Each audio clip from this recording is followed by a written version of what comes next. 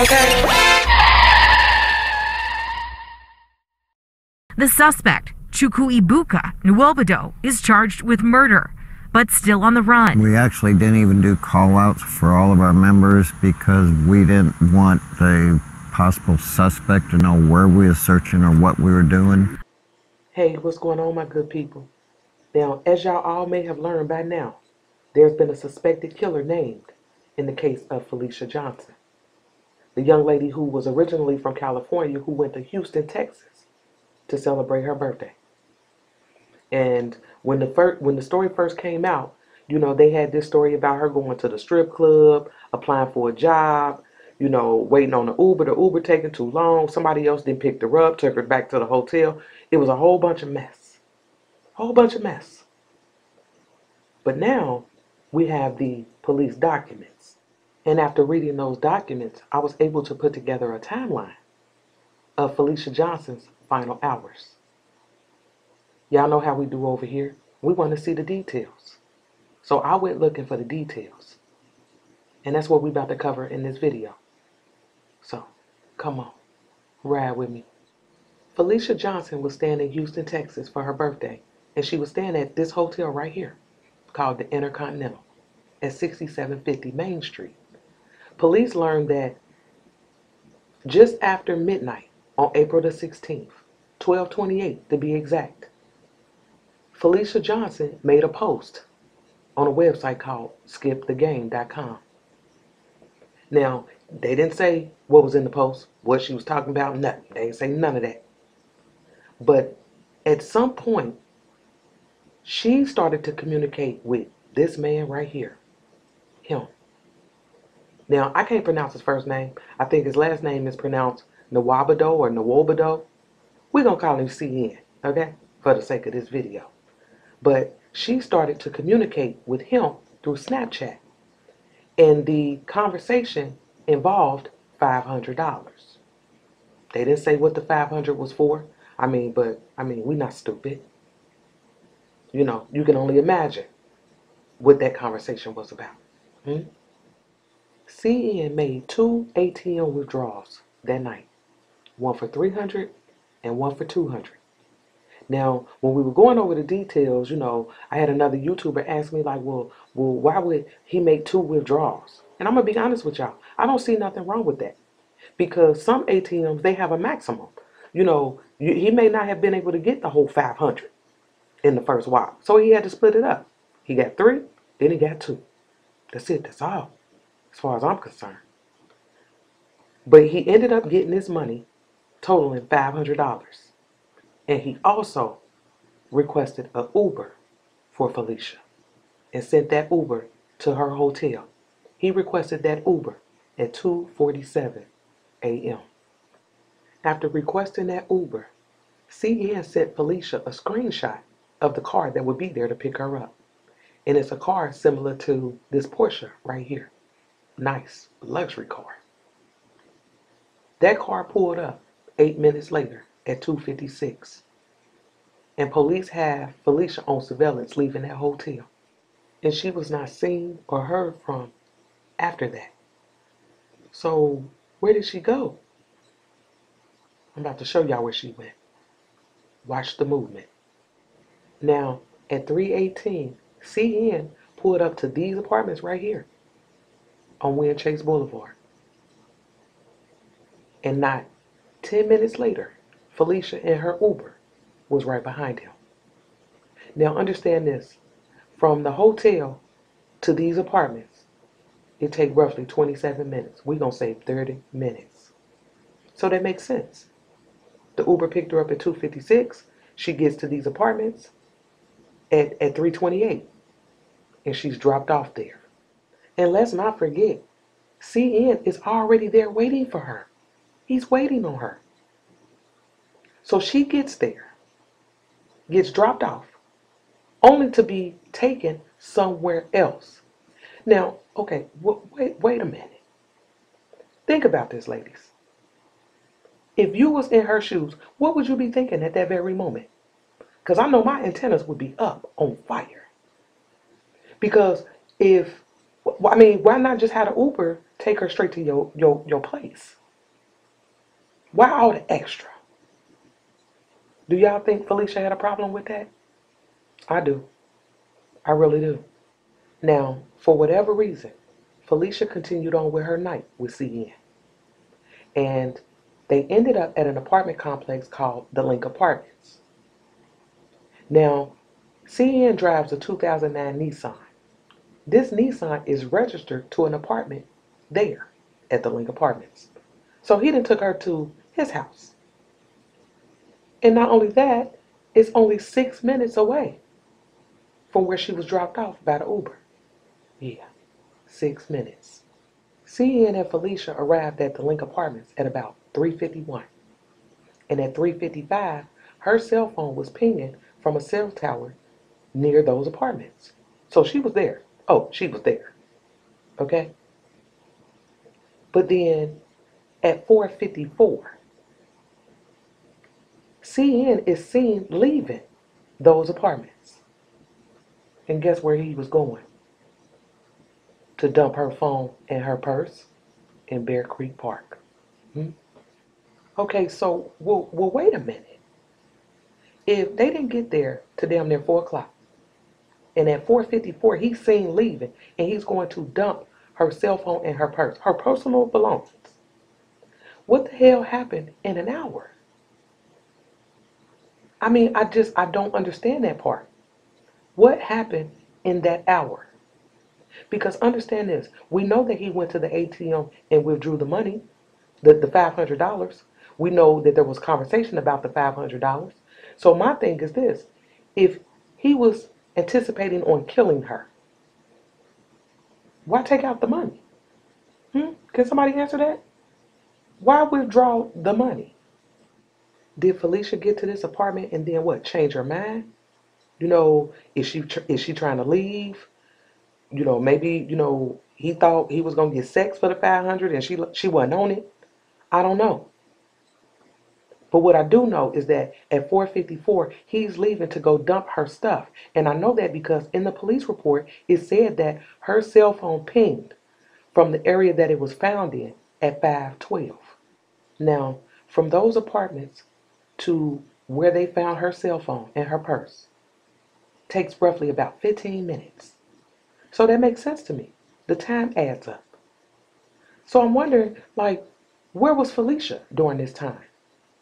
I suspect she was still at the apartment. And at 5:38, CN returned home. Now, at this time, CN, he in full cleanup mode. I mean, he done already dumped her phone and her purse. He done went back home, got home at 5:38, and then not even 2.5 hours later, he's seen at Home Depot at 8:14. He went to Home Depot, and this particular Home Depot was about 20 minutes away from his house. He went there and he bought these gloves right here. Wonder what he needed those for.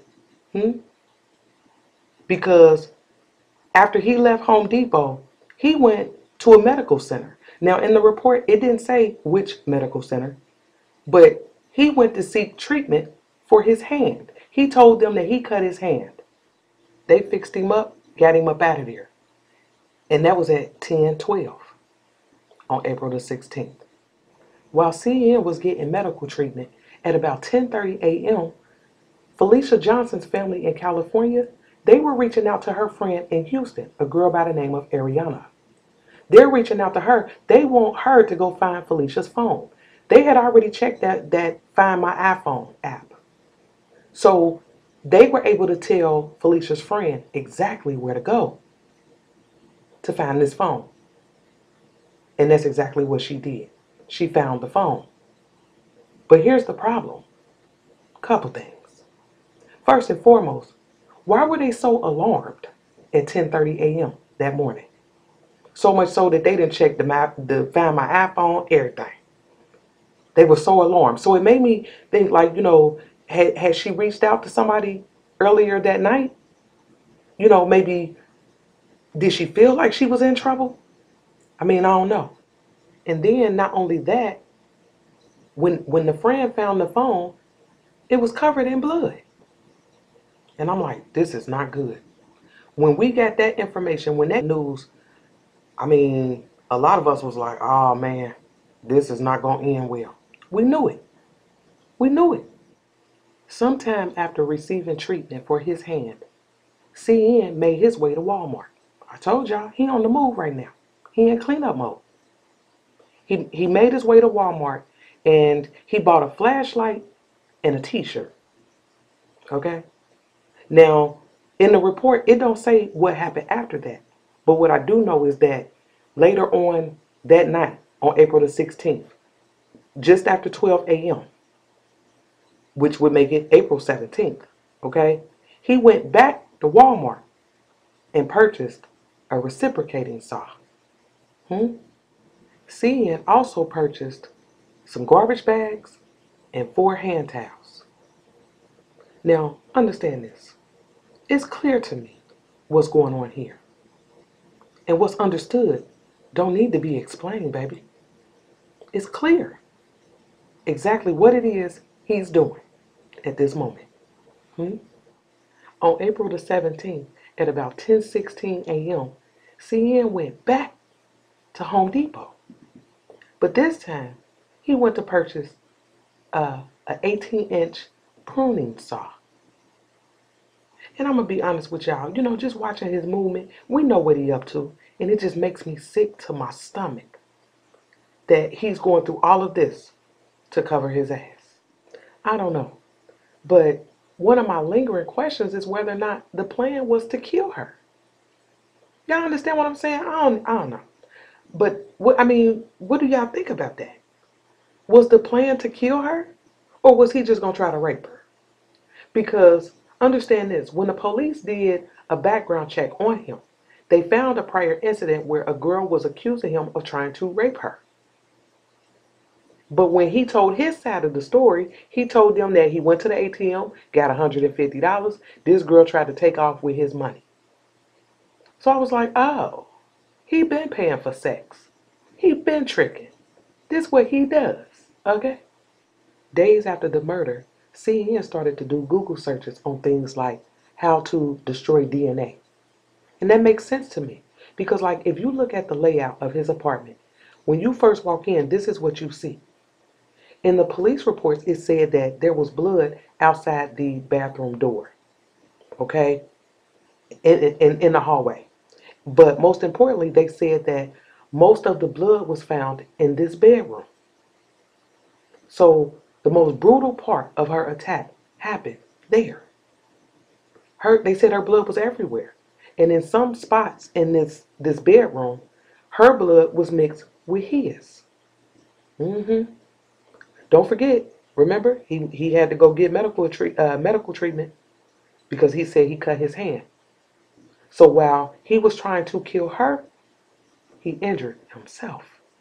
CN was also looking for the most forested part in Houston.